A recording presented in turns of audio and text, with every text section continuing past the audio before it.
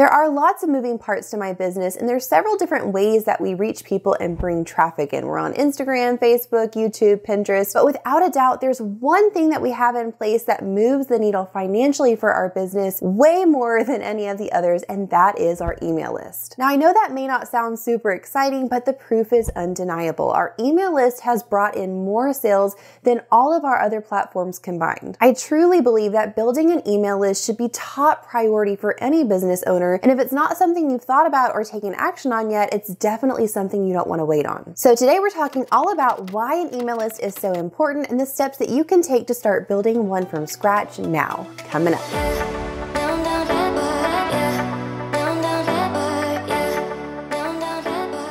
Hey friends, welcome back to the channel. If we haven't met yet, I'm Kate. I'm a wife, mom, online seller, and passive income strategist, and I have this channel to help you start and scale your online business so that you can make a full-time income doing what you love. Now, you may think that if you're in the beginning stages of your entrepreneur journey and you're just starting to build your online business, that maybe it's too early for you to think about starting an email list. And I just want to reiterate the importance of starting now rather than waiting. There's really no such thing as too early when it comes to starting to build your email list. So let's talk about why an email list is so important. Number one is that you own your email list. As opposed to, let's say, social media platforms like Instagram or TikTok or Facebook, when you have an email list, you have a whole list of people that have opted in voluntarily because they want to follow you, they love what you're doing in your business, and you own that list, so you have the opportunity to contact them and communicate with them on your terms and not to rely on a social media platform that could be taken away at any moment. When you don't have an email list and your sole means of communication with your potential customers is that one platform, let's say Facebook, you don't own Facebook and you have no control over what Facebook does. So if for some reason your account got suspended or Facebook went down, which actually did happen for a whole day a few years back, I don't know if you remember that, but Facebook actually went dark for almost a whole day. And I remember business owners that had big launches planned for products they were launching that were scrambling because they had no way to reach their potential customers. And the one platform they did have to try to reach them was taken away for almost a whole day. I think that day a lot of business owners realized the importance of having an email list that you own, that you have full control over. Reason number two why an email list is so important goes along with this, and that is that you get more reliable reach. So what I mean by this is, as opposed to a social media platform that relies on an algorithm to determine which of your followers will actually see your post and the things you push out, with an email list, there's no dependence on an algorithm, and every email that you send will be delivered to the people that have opted into your list. Now, whether or not your email ends up in their spam folder is a totally different story, and that's a different conversation of optimizing your emails to actually be delivered to the right place and to their inbox. But I'd rather depend on communication where I know that my emails are being sent and delivered to every single person that's opted in that wants to follow me, as opposed to only a small percentage of my followers even having the chance to read what I'm posting. When you're relying on a social media algorithm, it's true that only a very small percentage of even the people that have clicked to follow you and want to see what you're doing will even have the chance to see your posts. I also love email because it's more customizable. I love that we have so many options for personalizing and customizing emails these days. So an example of this is putting the first name of the person that's going to receive your email, and even if it's an automated email to thousands of people, there are lots of different customization options like this available on most email service providers now. So having that more personal and custom feel really goes a long way with developing trust with your potential customers. The more they feel like you're talking directly to them, the more that know, like, and trust factor builds. You can also segment your email list, which means that if you have people opting in for different reasons, you can tag them with certain phrases or words so that then when you go to send an email out, if it's on a very niche or specific topic that won't apply to your whole list, you can segment and only send it to the portion of your list that it's relevant for. So for instance, if I know I have people joining my email list that are interested in digital products, but I also have people that are opting in because they want to know more about selling physical products, then I can make sure to tag those people as they come in. And when I go to send, let's say, a digital product specific email, I would make sure to only send it to the portion or segment of my list that it relates to, so that each portion of my email list is only receiving emails that I know they're going to be interested in. The capability to do this and make it a really customized experience for your email list subscribers gives you such an upper upper hand as opposed to just shooting out a really broad social media post and not even knowing who's going to see it. Research has also shown that when you're comparing social media marketing to email marketing, email has a much higher click-through rate and return on investment when you're comparing the two. So email subscribers are highly more likely to click through on a link that they receive in an email as opposed to a person that sees your post on social media. If you're investing in both social media and email marketing, that return on investment is going to be much higher with email because of the higher click-through rate and the higher conversion rate. All right, now let's talk about the steps you can take today to start building an email list from scratch if you don't have one yet. The key to this is going to be starting with content marketing. So your first step is to begin offering free, valuable content on a specific platform. So you want to start thinking first about what platform you could offer this content on. Is it on YouTube? Would it be a podcast? Would it be a blog, a social media platform? I would suggest when you're deciding on what platform to start with that you pick the one that you're most familiar with, that would be the most simple and easy for you to jump into as opposed to trying to learn something completely new. You also want to think about and get really specific on topic or subject matter. So what type of content are you going to be putting out there for people? You want it to be something that's search-based, that really serves people and answers specific questions for people. You also want it to align really well with whatever you might be offering in the future. So if you already know in the future sometime you want to offer, let's say, a digital course on fitness, then you would want to start with free, valuable content around the topic of fitness. When you think about your content marketing strategy, you want everything to align around this one specific topic or niche. The key here is that you're going to give first. You're going to be really generous and give free and really truly valuable content that helps people. Your specific niche is going to draw in the type of ideal customer that might eventually purchase your paid products, but for now, you're giving free value and serving people. Now, moving on to step number 2, you're going to create a lead magnet. A lead magnet can also be called an opt-in or a freebie. There are a lot of different names that people call it, but it's basically something that you're going to give for free in exchange for someone opting in and signing up for your email list. So in the first step with starting to provide the free valuable content, you're bringing in the ideal people that you want to sign up for your email list by giving them free content. And in this step, you're actually giving them a specific resource, which is your lead magnet, for free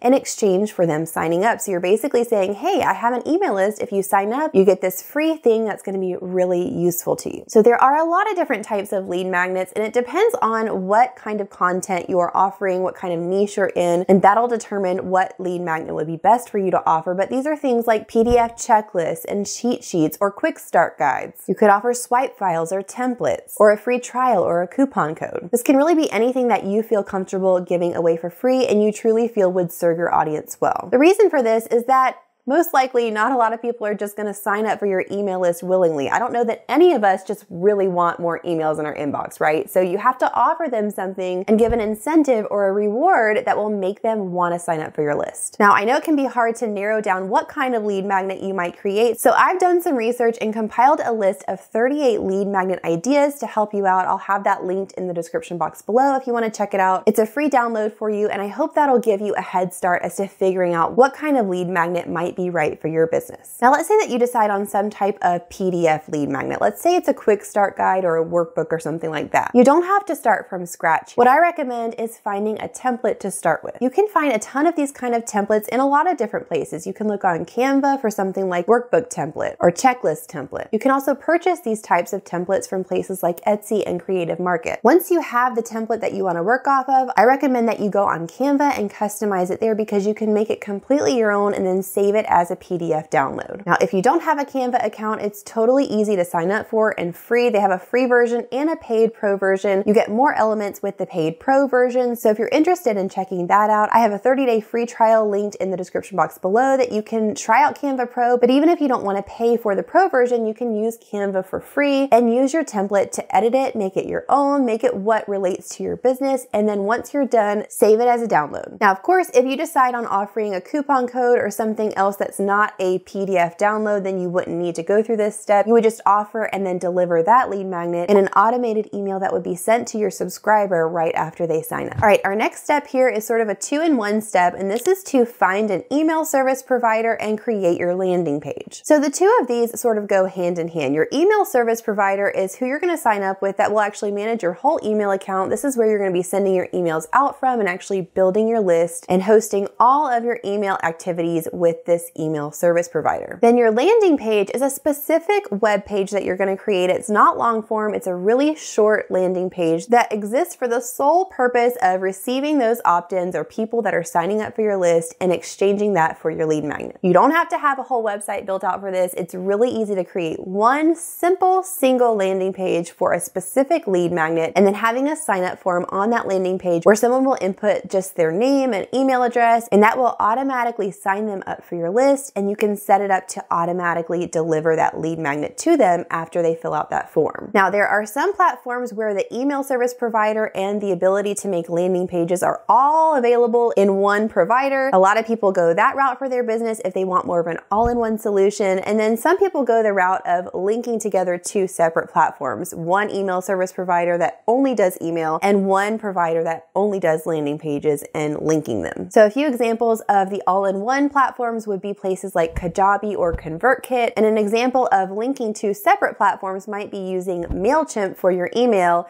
and lead pages for your landing page and then syncing them together. My personal preference and what I have done for the majority of my business is using an all-in-one provider. I personally use Kajabi because not only does Kajabi offer email services and landing pages, but they also offer even more options like hosting digital courses, coaching, memberships, communities, a full website. So because I offer a lot of these things in my business, I use Kajabi as an all-in-one for everything. So if you think that in the future you might want to go the route of offering digital courses or any type of educational digital products, then I definitely recommend you try out Kajabi. I have a free trial linked in the description box below if you want to check it out and try it out to see if it might be the right fit for your business. So like I mentioned before, the basic process would be to decide and sign up with your preferred email service provider and go ahead and create your landing page and set it up with a form that people can fill out and an automated email that delivers your lead magnet to them right after they sign up. Now, once you have all of that set up, the next step is to start sharing about your lead magnet in your free content. Now, ideally, you've created a lead magnet that goes along with the same subject matter and topic and niche that you're already creating free content on, so it can really seamlessly and organically integrate into what you're already talking about. So let's say you have a fitness YouTube channel that you've been creating free, valuable content on, videos about fitness for your audience, and you've decided to make a PDF quick start guide on fitness for beginners. Then you can really easily mention that quick start guide in one of your videos and make sure to let them know that the link to get that free guide is in the video description. And then you put the link for your landing page as the link for them to click through on in that description, and they would click through to the landing page, sign up on your form, and receive that automated email with the quick start guide. You want to share about your lead magnets as often as possible wherever it organically fits in on as many platforms as you're on. Now, once you've got people signing up and your email list is starting to grow, you want to make sure to determine that you're going to be consistent with communicating with them. That consistency is what helps to build that know, like, and trust factor. So I'd recommend you decide on a certain cadence that works for you and your capacity at the moment, whether it be weekly or twice a week, whatever you feel like you could be consistent with and continue for the long term to nurture your audience through your email list, and also have a place to announce your launches and your new products, any sales that you may be offering, and continue providing them free, valuable content through your email list as well. The more they hear from you, the more they feel like they know you, resulting in more conversions. Now, if you're interested in building a passive income business, we know that an email list is so key for this, but you may not even really be fully aware of what passive income is or how to start with passive income. So if you're interested in learning the basics of what passive income is and how to start building a passive income business today, then you can click or tap on the square on the screen right now, and that'll take you over to my Passive Income 101 video. Talk soon, friends.